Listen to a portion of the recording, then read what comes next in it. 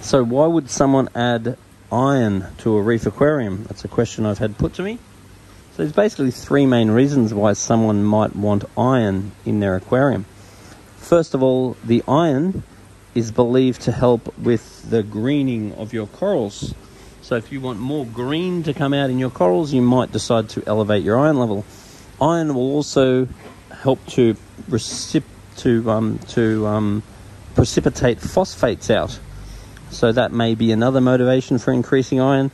And then the main motivation for increasing iron, besides the fact that low levels are still very beneficial for your corals, is for the growth of any macroalgae.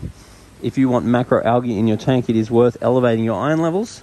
If you have a refugium that you want macroalgae in, then you may want to elevate your iron levels, or definitely if you have an algae reactor light, then you would definitely want iron in your water to elevate your levels. And once again, it's really worth testing it, because if you're not getting the good macroalgae growth that you want, then testing your iron, putting it on a dosing pump, and increasing the level of iron that's going into the water may be well worth it. If you're doing that and your macroalgae still isn't growing the way you want it to, it could be that your nutrient export is otherwise too effective and your nitrate and phosphate may be too low to grow it. Otherwise, there could be something else involved. If you ever want to decipher something that you don't know, then it's really worth doing a Trident test. So what you do to do a Trident test is you grab one of these things. So this is an ICP test.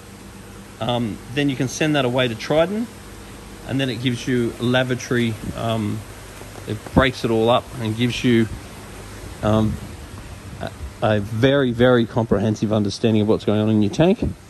And then you can bring those results in to us.